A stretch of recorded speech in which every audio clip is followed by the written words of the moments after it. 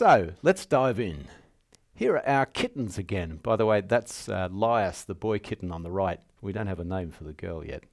Anyway, here's what a picture element looks like. You'll notice that this picture element contains two source elements.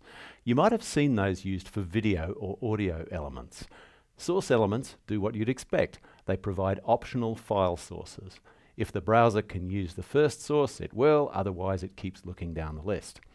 The picture element is a great way to provide alternative sources for image files. So the browser can choose depending on device capabilities. We've used the source element here to specify WebP for browsers that support the WebP format with a JPEG fallback.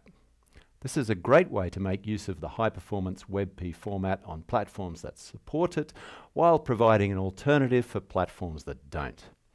You can find out more about WebP from the article linked to below the video. By the way, that WebP file is massive. Looks like I should have saved it with lossy compression.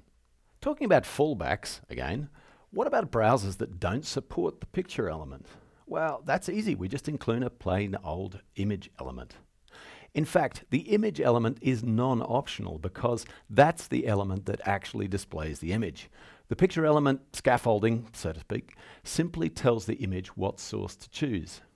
In fact, we can rewrite the example like this.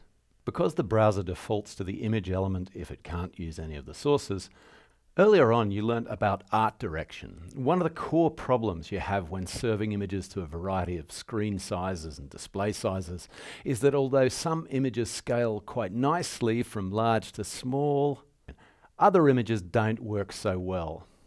They may have too much detail to work well on a small screen, or be too wide to work on a viewport with a portrait orientation.